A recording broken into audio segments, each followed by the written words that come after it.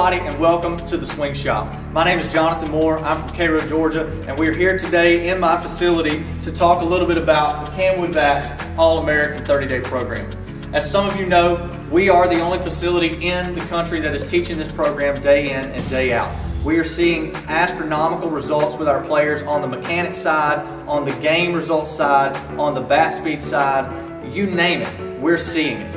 And the reason that we're seeing it is because we're teaching kids the proper concepts of hitting.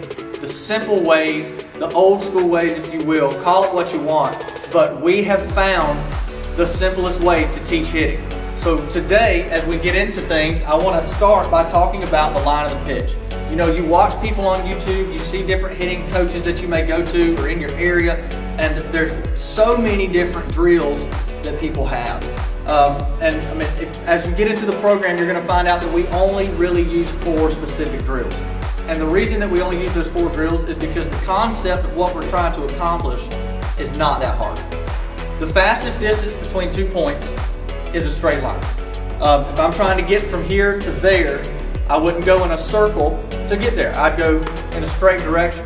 So what we need to understand is that always and forever, the pitch is going to be traveling in a straight line from the pitcher to the catcher. If you can understand that first, hitting is going to be so much easier for you. Here I have 3 balls sitting in a straight line. You can kind of see the downward tilt. That's more for a baseball player. For softball, you may have just a little bit flatter line. Nevertheless, the concept is still the same. The ball is always traveling in a straight line from the pitcher to the catcher. Now you may add curveball, changeup, whatever. We're talking fastballs, straight line. In order for me to get this part, the sweet spot of my bat, to the ball that I'm trying to hit, I need to move in a straight direction. A lot of you may have heard as players, coaches, whatever, get the barrel to the ball. It's a very well-known phrase nowadays. And while that's not necessarily a bad thing to say, at an early age, it's confusing to kids. They think get the barrel to the ball, and they throw that barrel out and around the line that the pitch is moving on. So you see here, I'm over the middle baseball, and if I make contact, if that's the pitch I'm trying to hit, or let's say this is the pitch I'm trying to hit, and here I am, I've broken my bat. Some would say I'm in line, and they would say you're making bad contact not because you're not in line, but because your timing's off. Okay, well let's think about it for just a second.